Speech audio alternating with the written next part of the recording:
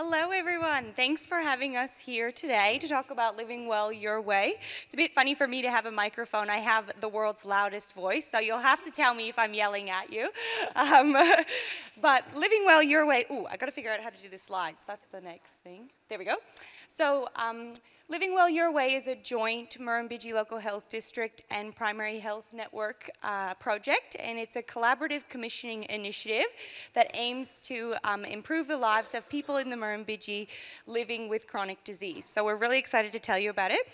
Throughout the presentation, you're going to hear us talking about two chronic diseases specifically, chronic obstructive pulmonary disease, which is a lung condition, and heart failure. And that's because those are two conditions that have been chosen as the places to start, where we're focusing to begin with. We are hoping that over time we can expand to include other chronic diseases. So I want to start by just introducing ourselves. So a very brief introduction there, but I'm Caroline Holtby, so I'm the program director for Living Well Your Way, and I work across both organizations, the local health district and the primary health network. And then I'll introduce Sue Massey, who's just over there, who's the senior lead for the Murrumbidgee Local Health District. And then we have Mel Reeves here, who's the senior project officer for the primary health network. So we're all going to do the presentation a little bit together. So you get to hear from all of us. We just want to make sure that we also acknowledge the traditional custodians of the land and pay our respects to elders past, present, and emerging. I'll hand over to Sue. Hi everyone. Living Well Your Way in the Murrumbidgee is really about expanding and enhancing people's wellness. As we talked about earlier today, it's so true, people with chronic disease can still live a meaningful, fulfilling life. So our vision is for people with heart failure and or COPD in our community, no matter where they live, it doesn't matter. They should be able to have the best quality of life that they can. And that means to be able to access care, you know, from personal, professional and community resources, you know, that they need, when they need them and where they choose to have their care. The objectives are essentially, in a nutshell, is really to improve people's way of life and reduce the demand for hospital services. We know that care is best for these chronic conditions in the community as opposed to hospital, and obviously reduce avoidable mortality. So now that you know a little bit of the vision of what Living Well Your Way is in our region in the Murrumbidgee, I just wanted to touch on what the broader health system reform is that this program feeds into.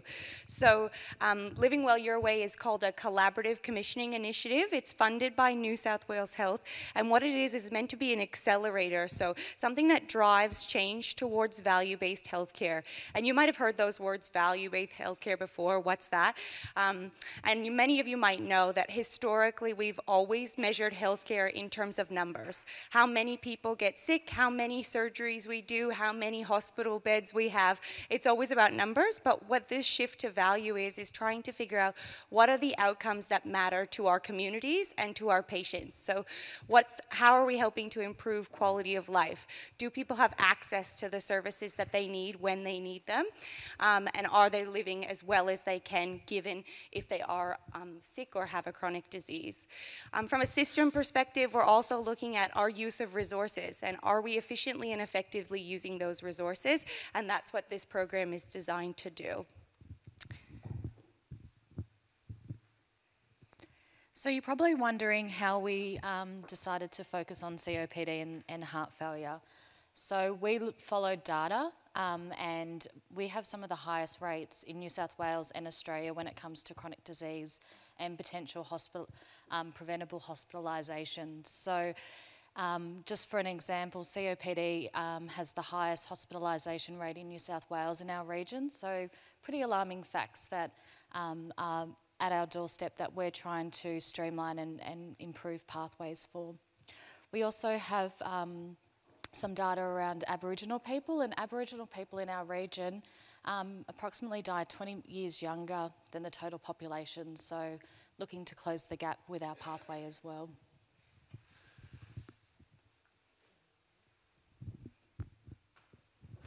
So meet Wendy. She's the person who we'd like to showcase, we'd like to tell her story. Wendy was feeling sick for some time leading up to her diagnoses of COPD and heart failure back in 2015 and 2016. She was in and out of hospital a lot, not knowing what was wrong. She was finally diagnosed in hospital, not out of hospital, in hospital during one of her visits, and subsequently was referred to a series of different health professionals for the following year or so to help stabilise, her chronic comorbidities such as diabetes and fluid overload and shortness of breath, things like that. So she was seeing people in the community, not quite connecting the dots, not quite understanding why, and as you can see, still coming into hospital, still presenting to emergency. Quite frequently. This all came up to a point in early 2018 where she was contacted by a respiratory service. She was talking to a respiratory nurse via phone. She was able to connect with that person, and she was connected into a respiratory rehab program where she started to learn tools on how to manage her own illness and have an action plan and understand what to do in the situation where her symptoms get worse. She was also linked into her regular GP, so she would go and see the GP in conjunction with the respiratory nurse and work together to keep her action plan in place. And really from about March of 2018 to really the end of 2019, she didn't have any admissions at all or any presentations to hospital, which was fantastic for her. She acknowledged that was at that point, the penny dropped. She understood her disease process a lot more. And she had a bit more control over it. And then in the end of 2019, at the end of 2020, she had a couple of planned hospital admissions where her GP decided she was getting sick and would pop her into hospital for treatment where she needed to be. But it was all not an emergency response, it was all planned and coordinated. So I suppose the key messages that I wanted to put forward with Wendy is that, really diagnosis for Wendy was done a little bit too late, and it was done in a hospital setting. We really don't need to be waiting until it gets to that point. We'd like to be able to push that back a little bit. Also, it seems that, despite numerous different health professionals intervening with Wendy, it just seemed that there was a disconnect. There wasn't that sense of communication and flow between the health professionals, and she still kept bouncing into ED with really no idea what was going on. And also, at the point where she did have the connection with the pulmonary rehab, the education, the understanding of her disease process, she was able to then take management of her own condition. And between her GP, she was able to come, and as we know, people do get sick with chronic illness, so she was able to come into hospital in a really planned and coordinated manner. She knew she may need some antibiotics or additional oxygen. She was able to come in for the proper support then. So it was a completely different picture. And as soon as her primary health management plan was activated and realised, she was able to stay well in the community. Still talking, sorry. The pathway, this is what we've ended up with from a lot of co-design with our communities. Clinicians, people with lived experience in our communities, we've developed a pathway, I suppose, and it's quite simplified here in its diagram, but there's so many components to it, and it personifies a patient's whole journey, not just the one that they would have in the hospital or outside of the hospital. So as we know, it's the whole journey. We know that a person can also enter the pathway at any point in their journey, but for the sake of going through it, I'll start at 12 o'clock and move my way around. Prevention, screening and intervention is all around, making connections with people who have risk factors for heart disease and COPD, and it's also about identifying their symptoms and knowing what, a timely response to them and what to do about it. So it involves things like opportunistic screening and primary health. It involves health promotional campaigns, and some of the things that we're going to put into place are formalised partnerships between pharmacists, for instance, primary health services and GPs, so that people are linked into the GP a lot earlier. We're also looking at upskilling the primary health service health professionals to be able to detect signs of disease and be able to make those referrals. We're also engaging with primary health services such as the Aboriginal Medical Health Service to undergo education and screening procedures with people, and generally upskilling health professionals across the course in that. The early diagnosis is really around improving the access for people to see a specialist and get the test so that they actually find out what's wrong with them. And we want to do that earlier rather than later. And we want to do that in primary health and with specialists outside of the hospitals. It's where it really needs to be pushed back. So this is really around, things like upskilling our GPs and improving their level of confidence with making a diagnosis.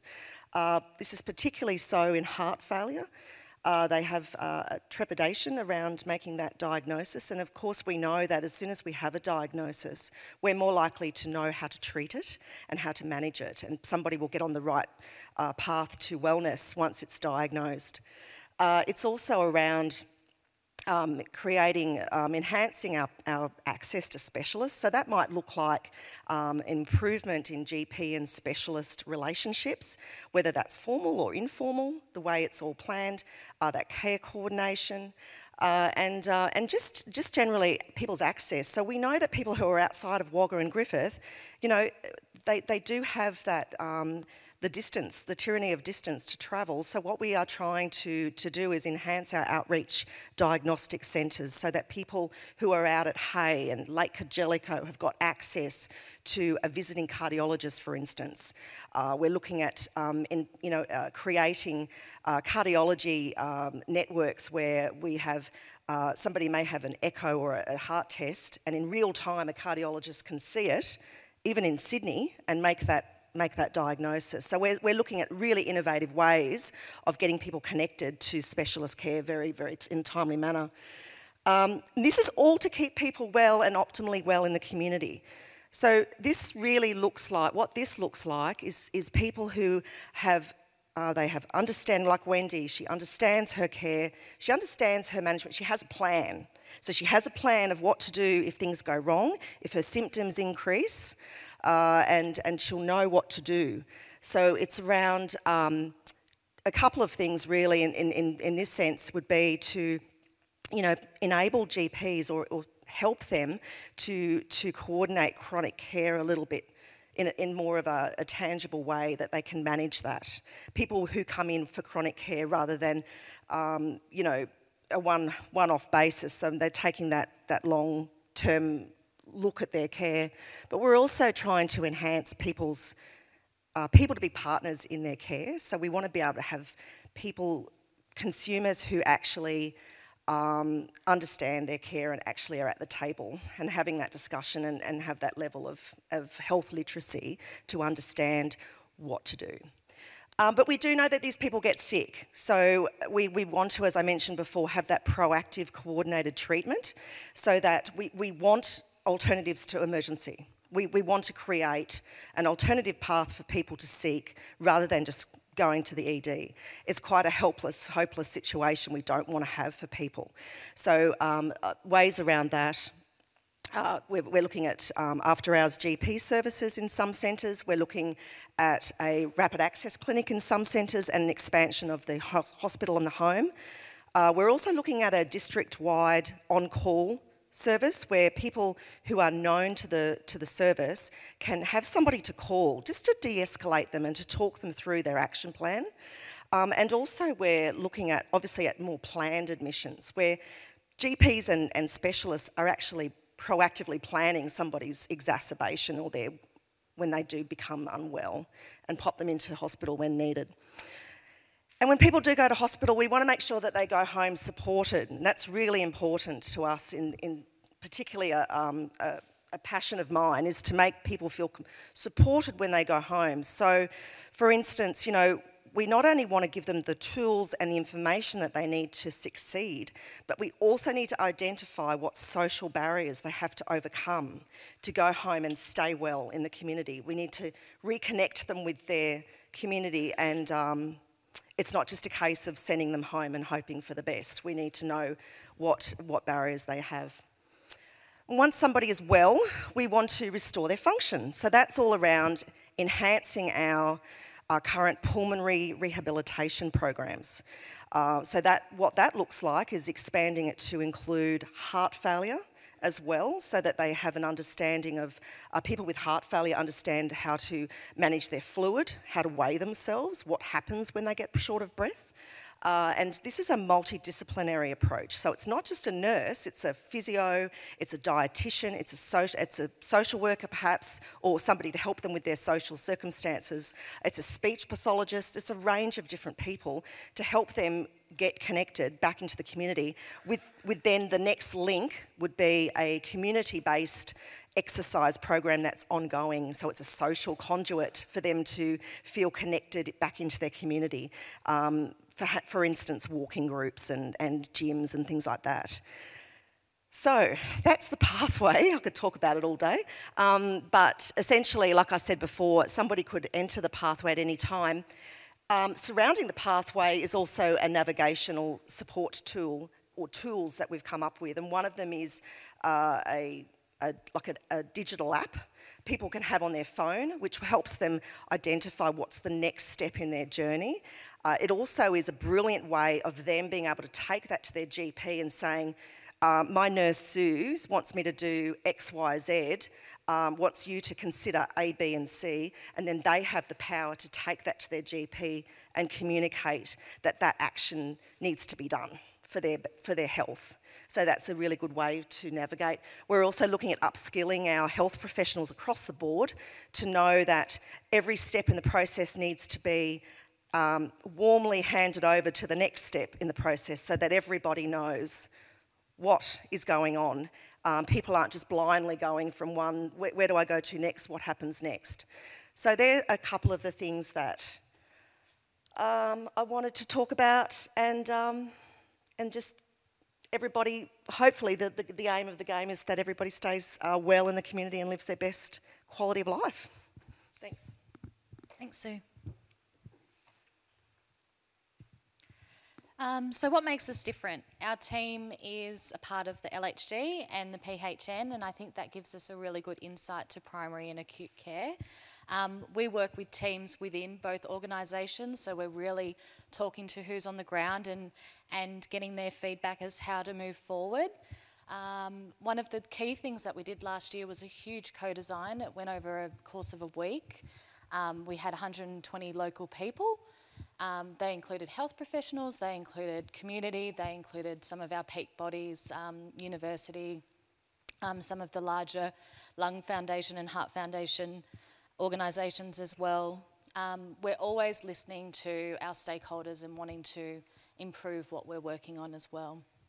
So as Sue mentioned, our whole pathway is aimed at improving and empowering the patient or the carer or the family of the patient. So just a few other things that make us a little bit different.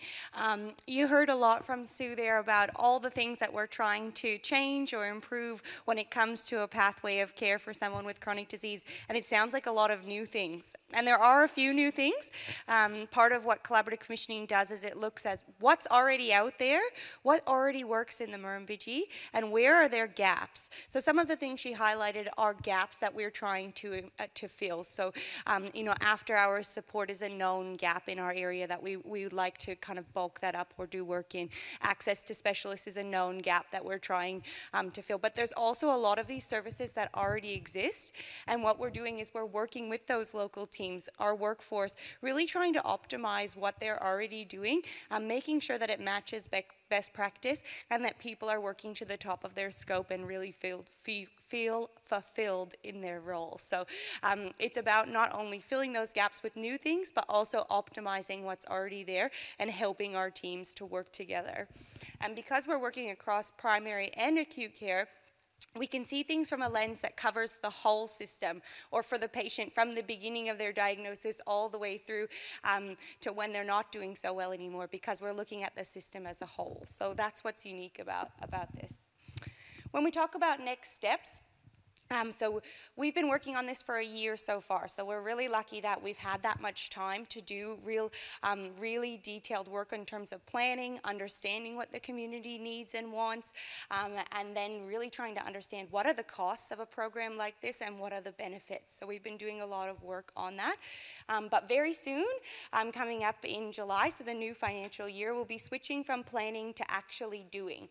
So we'll be engaging our pharmacies to work with us in that early screening and to be able to help people when they are feeling unwell.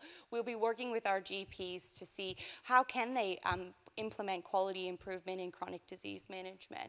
Working with the local health districts, what models of care are new and how can we support you to really work towards the top of your scope.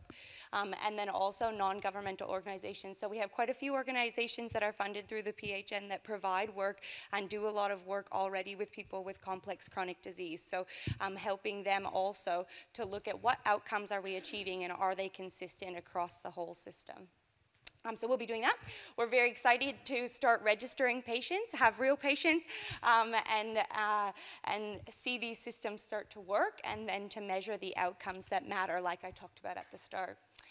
One thing that we didn't highlight as well as we could have is the role of communities and the role of LHACs in this. So when we talked about doing our co-design, there was quite a few LHAC members who were participating in our co-design and have worked with us as community members and consumer representatives. Some people who happen to have chronic disease and be on an LHAC have been working with us, and we want that to definitely to continue.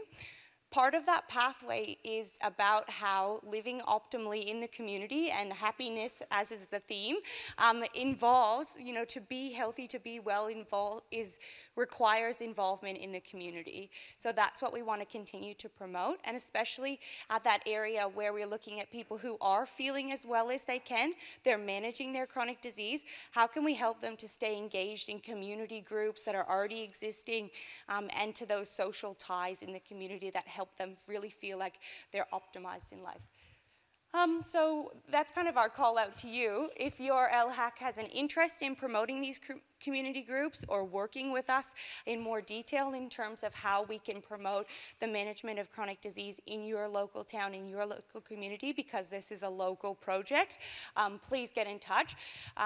We're really working on that now and trying to build that very strongly into the pathway. So that's another next step that we've got.